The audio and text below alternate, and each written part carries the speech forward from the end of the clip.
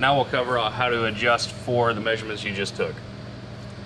To adjust your first op thickness, you'll change your first operation position on your seamer admin screen. To increase the reading on your seamer op 1 thickness, you will raise this number.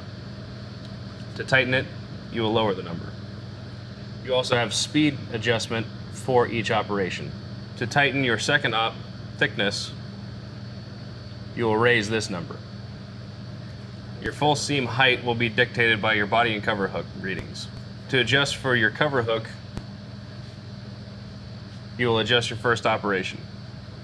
You'll adjust your can lift pressure at the regulator on the backside next to the seamer.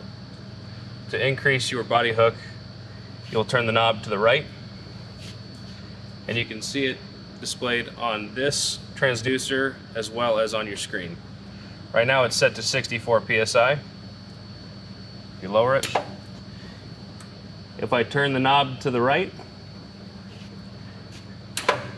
it increased to 70. To decrease, turn it counterclockwise.